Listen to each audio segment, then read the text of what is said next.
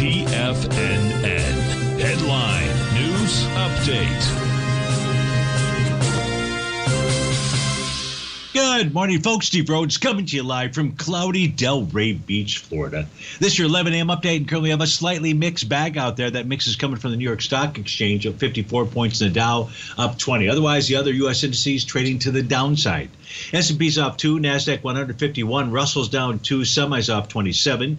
You got gold trading up $3, silver's up a dime. Light sweet crude is up $1.20. Natural gas is off 7 cents. The 30-year Treasury printed out 132.05. It's down 7 ticks. Let's take a look at what all that means by looking at that 9-panel market update chart. We begin with the ES Mini, upper left-hand side. What do we see here? Well, we've got to sell the D-point pattern. That is in place.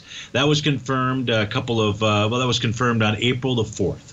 Right now, you've got a bearish shooting star candle, just reconfirming an existing pattern.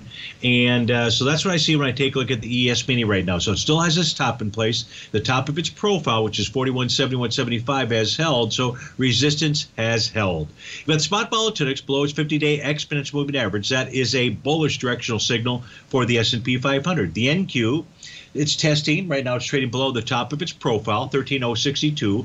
A close below that could suggest lower price out there. That lower price about 41.04. That's currently where the oscillator and change line is printing. I'm looking at that. Oh, I take that back. That was the ES Mini. I don't know what that number is. We'll take a look at it during the show. U.S. dollar index is testing its buy the D point and bottom of its daily profile. That support really 101.09.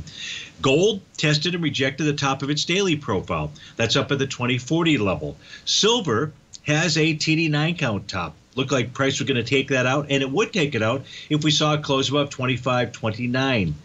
Otherwise, you've got a top of a price above the top of its profile, so it is a neutral signal. Light sweet crude, a close today above 81.69 will negate its TD9 count top, and what will happen is we should see price make its way to 84.20. That's not much higher. That's the top of the weekly profile. And natural gas, what a little booger this is.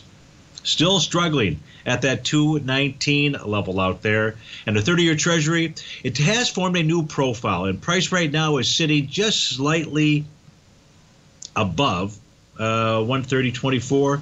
Well, it's quite a bit above. So price is well above the top of its profile. And that is a bullish message out there.